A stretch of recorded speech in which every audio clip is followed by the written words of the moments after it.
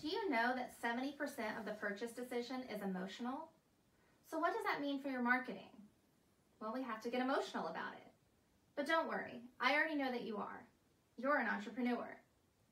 My name is Katherine Morales, and I'm an entrepreneur too.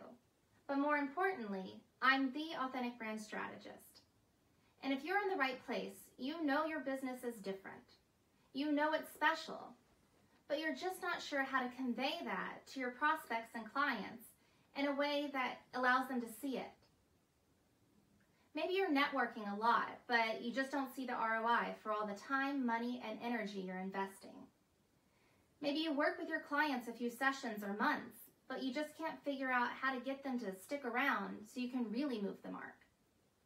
Or maybe you have multiple audiences, talents, and specialties, and you're tired of trying to figure out which hat to wear in front of each audience.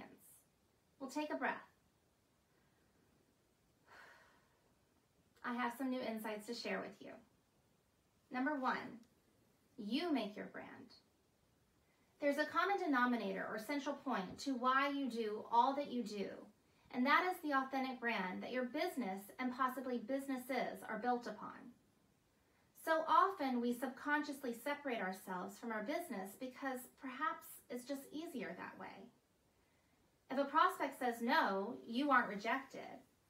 But you must know that you are every reason they'll say yes. Even if you are the best at what you do, it's not enough for you to simply know that. You have to be willing and ready to be seen for that. Number two, you're so much more than what you do. If I ask you to tell me about your business, it's only natural that you will explain what you do. But in the inevitable likelihood you or your prospect crosses paths with another you, how do you differentiate yourselves? If you really think about what you do and all the reasons you love doing it, I bet you'd be thinking about how you uniquely do it, and maybe even about some of the ways that you work with your clients and why you do what you do. But if you pay attention, very rarely are these the things you stand up in front of a room to say when you have an opportunity to introduce your business. But these are the things that truly differentiate your business from another.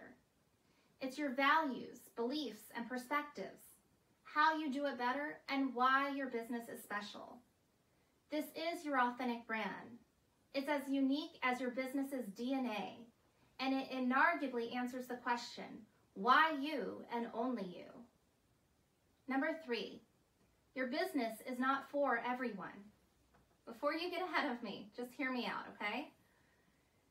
If you're like most small business owners and entrepreneurs I've come to work with, your current marketing may feel like a pull, a struggle to connect with the best qualified leads for your business, to get them to see you and hear you. But this paints the picture in the wrong light. This is why you think you need the big billboard or the big spin so you can reach more people. But the truth is, you don't need more people. You just need the right people. Or as I like to call them, your right someones.